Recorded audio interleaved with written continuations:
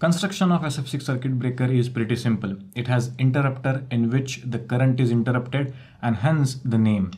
And it is fitted in a porcelain insulator.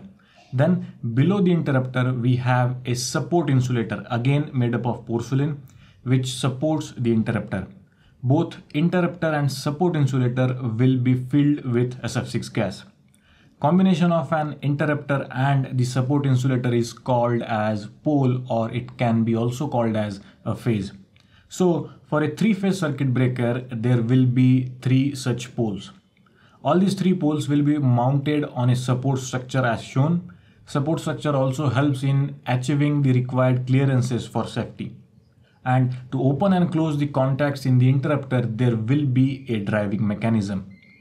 And to measure the density of SF6 gas inside the breaker, there will be a density monitor provided. So this is how a SF